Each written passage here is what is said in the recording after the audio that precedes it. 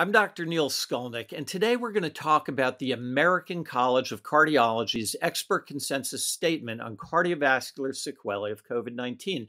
Joining us today is Dr. Sue Fidler, who is a family doctor and a sports medicine specialist. Welcome, Sue. Thanks, Neil. Thanks for having me. This statement is so important because about 30% of patients after COVID 19 have prolonged symptoms, often called long haul COVID, also called post acute sequelae of COVID. Cardiovascular symptoms are common among the symptoms, and they include chest pain, shortness of breath, lightheadedness, and palpitations. And they're a real challenge for us to figure out what to do with. The statement is helpful because it says, get some labs, a CBC, a basic metabolic panel, troponin, a C reactive protein. If they're having cardiovascular symptoms, get an EKG and an echocardiogram. If they're having palpitations, ambulatory rhythm monitoring. I prefer using an Apple Watch or a cardio monitor rather than a Holter because we can use it longer term and get that information when a patient is having symptoms. If someone's having shortness of breath, chest imaging, consider a chest x ray or a chest CT, maybe pulmonary function tests, and consider a 10-minute walk, a 10-minute stand test if someone's having lightheadedness in order to look for postural orthostatic tachycardia syndrome or POTS. You have someone stand for 10 minutes after being seated, an increase in pulse rate of 30 or a heart rate of 120 with symptoms, then they have POTS. If someone's having chest pain, use the usual way of figuring out whether or not they need a stress test that we always do with a little lower threshold than usual for getting that stress test. If any of the tests are positive, then send someone to a cardiologist to make sure they don't have myocarditis. But Sue, most of the time our testing is negative and we're left with figuring out how to manage their symptoms. Can you go over that management? Absolutely. And I think you hit the nail on the head, right? We're looking how to manage their symptoms. So, one of the big things we see is exercise intolerance. So, how do we talk to someone about getting back into exercise?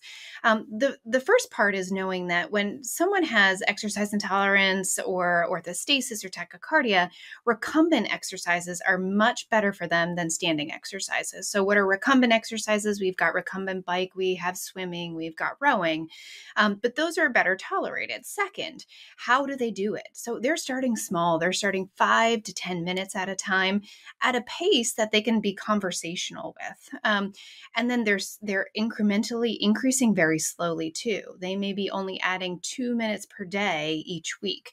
So again, start slow, go slow, and get them up to tolerance.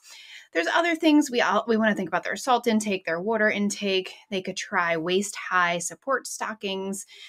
All can be helpful. Medication wise, we're really managing symptoms. So with tachycardia, we're going to try beta blockers, calcium channel blockers. Orthostasis has midodrine, fludrocortisone, things that we've used, for those symptoms for a long time. That is so helpful.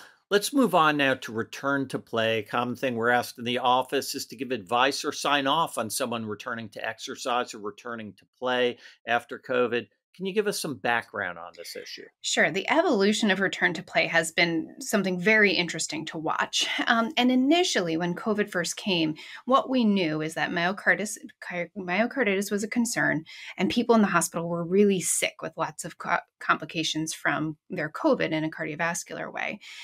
The initial studies were not great at really giving us a true incidence of myocarditis. The numbers were all over the board from 0.5% to upwards of 15%. And what we noticed is that the more testing we did in those studies, the more myocarditis we found. And it wasn't always clinically correlated with how someone was feeling. Everyone got testing, whether you had symptoms or not. And over time, we realized that really symptoms should dictate whether someone has testing, and then we decide what to do in terms of figuring all of that out. So, what's the current recommendations? So I do think the current recommendations are a little easier to digest. So I think the first thing you look at is, does someone have symptoms from their COVID? So do they have an asymptomatic infection, in which case they wait 3 days to make sure they don't have symptoms? Do they have a mild COVID infection that has totally resolved, or a moderate COVID infection that's totally resolved and they have no symptoms, no chest pain, no trouble breathing, no palpitations, otherwise they're feeling great? For those folks, we can give them a graded return to play. And what this means is that they're going to slowly return to play over about 7 days and pay attention to how they're feeling. So this starts light. This starts 15 to 20 minutes of very light exercise, no lifting when they first start. And then every day they add a little bit more. And by day 4 or 5, they're close to what their regular levels of activity are. By day 6, they can get through what a normal workout would be. The whole time paying attention if they have any symptoms. If they develop symptoms, or if you're in a category where you had severe COVID, severe enough to be in the hospital, or you had COVID and you never got to full recovery, you still had chest pain, shortness of breath, those folks are considered symptomatic. Those folks need an evaluation. Where do we start? We start with the typical triad testing, EKG, echocardiogram, and a highly sensitive troponin. If all of those tests are normal, those folks can consider going, through their return to play. And again, we might need to use some of those measures we just talked about for folks with exercise intolerance or who aren't feeling well. If any of those tests are positive, those folks need more evaluation. And this is where you reach out to your cardiology colleagues. We think about things like cardiac MRI. We think about long-term ambulatory rhythm monitoring. They need an extended evaluation if that initial set of triad testing is abnormal. If we diagnose with someone with a myocarditis, they should not exercise for at least 3 to 6 months. And hopefully, as primary care docs, we're managing them with our cardiology colleagues. And so, again, I think it boiled it down to make it a little simpler. In summary, if they have no symptoms, get them slowly back into play. If they have symptoms, they need an evaluation and oftentimes a consult with our cardiology colleagues. Sue, that's such helpful practical advice. Thanks so much for joining us. Glad to be here. Thanks for having me. For Medscape, I'm Dr. Neil Skolnick.